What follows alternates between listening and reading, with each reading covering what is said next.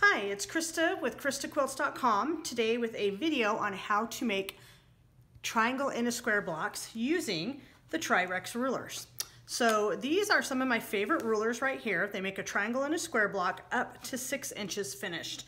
Now, if you want to make a larger block, you'll need a larger ruler. It's a different brand from Creative Grids. It's the same shape. These make blocks up to 9 inches, but they're a lot more expensive. So I usually just try to make smaller blocks up to 6 inches using the Tri-Rex. For the triangle in a square, you're gonna need 2 fabrics. You'll need a triangle fabric, and I actually have 3 different fabrics because I'm gonna make 3 different squares, and then you'll need a background fabric. So I'm going to make triangle in a square blocks as part of my Infrastructure Quilt along to make this quilt and make these fun diamond and triangle blocks. So once you have your fabrics together, I'm gonna show you how you cut them out and sew them to create the block.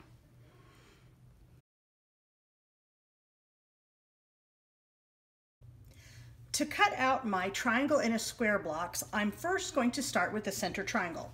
I've cut a couple of them out already, and now I'm going to cut this other one out of this fabric. I'm using Geopop, my fabric line with Benartex. Now you can fussy cut the design if you want, or just let it come randomly. This one would be a fun print for fussy cutting, but I'm not worrying too much about where the print is going to end up. Now, in order to cut these shapes, you'll notice that you're going to end up with a very blunted end and 2 pointy ends. That is correct. So when you're lining up your triangle of the Tri-Rex tools, you want to make sure that this blunted end is lining up at the top of the strip you're cutting, and the line of the unfinished size is down at the bottom. Now this triangle can make blocks up to 6 inches finished, but if you're making a smaller block, you're just going to line it up on the line, and you can check the pattern for which size strips you need to cut.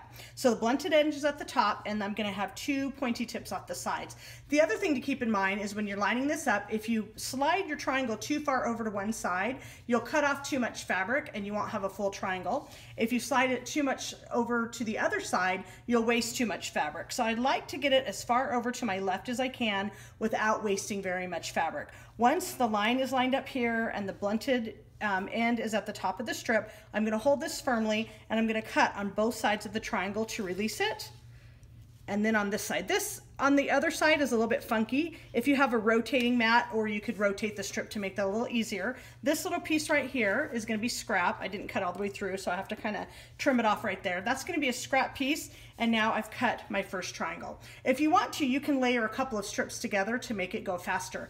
Now here's where the fun happens. You're going to rotate the ruler so that it's upside down, and again the blunted tip is lining up with the bottom of the strip so that you'll get pointy tips at the other 2 ends. Once I check all my lines that everything's lining up correctly, I can cut again from the other side to get another triangle, and I'm gonna keep, obviously I need to change my blade to get a sharper cut, but I'm going to rotate back and forth so that I get these triangle shapes every single time. And again, the pattern that you're working on will normally tell you how many of these triangles you need to cut out. So once you have all of your center triangles cut out, I would keep them lined up with the blunted edges at the top. The next thing we need to do is we need to cut out the background triangles from the next ruler. So I just cut my center triangles using the Tri tool. That's one part of the pieces that I need for my triangle and square blocks. But now I need to cut the background, and I'm going to be cutting the background using the Rex tool, and I call these triangle pairs because I need to be cutting 2 of them at a time. Now you'll notice as I have my strip here, it's folded wrong sides together so that when I make one cut, I'm going to get 2 triangles. And even more importantly, because this quilt template, this quilt ruler is not symmetrical, it's a mirror image of itself. Whenever I rotate it and cut it, I need to cut 2 at a time, and I'm going to get mirror images.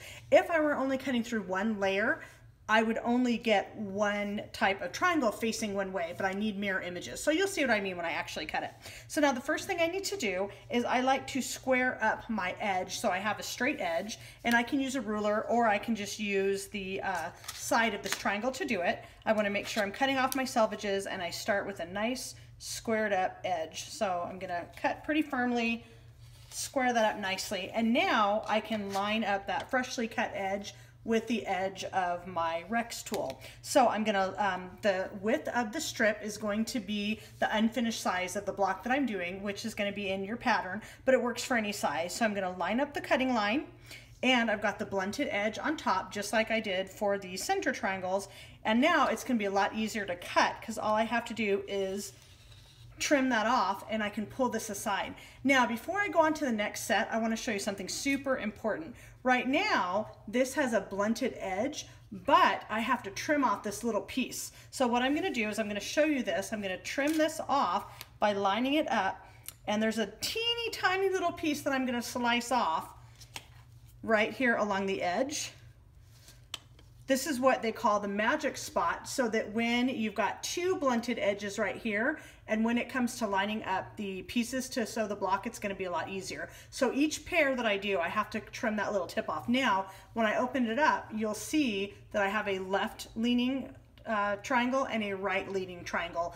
It doesn't really matter, but if I were to rotate these, this is not the same shape. So this is why I need one pair of these to go with every center triangle. So now I just flip my piece back over here, I keep it all nicely together, and now I'm rotating the ruler or the template, whatever you want to call it. I call it a ruler. A template only cuts one size. Rulers cut out multiple sizes. So now I'm going to go along and I'm going to trim up here, move it out of the way again, trim off that little piece.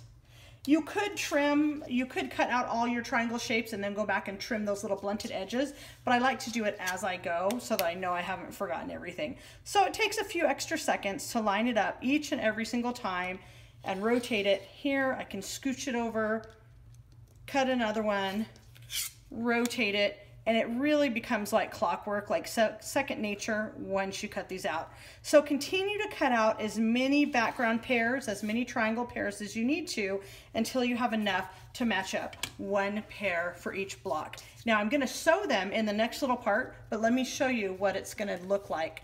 This is going to be the center triangle, and then I'm going to have one triangle on each side. Now, one thing that's really, really important, if you mix them up, let me show you, this is the wrong way. If you mix them up the wrong way, that's not going to work. You want to make sure that you put them in place correctly, and in the next little section, I'll show you how I'm going to sew those together.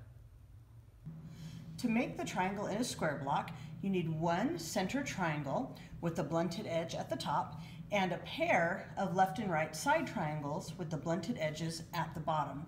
So starting on either side, you're going to flip a side triangle over to the center triangle, and this is where you're going to line up the little blunt edges. At the bottom, you're going to line it up so that the blunt edges are basically touching the sides, and you have a little tiny triangle sticking out at the bottom. And if you flip over the other side, you'll have just a little tiny bit of triangle peeking out. So you're going to sew this with a 1/4 inch seam, and the idea is by the time you get to the bottom, the 1/4 inch seam will match up to this little area right there. This will end up looking like this once you've sewn one side, and you're going to have a little bit of a triangle tip peeking out right there. Don't cut that off yet because it comes in handy when you're lining up the other side. And before I sew the other side, I will press my seams open so I get a nice flat block. Once I've pressed it, then I can take the other side of the triangle and I can line up the little tips right here. And then down here at the bottom, I'll have the little blunted edge meeting the side. Once that's all sewn, then I have one finished triangle in a square block, and I trim off the excess triangles, they're called dog ears, sticking out, and I give the block a final press. In the next little short video, I'm going to show you how I actually sewed this.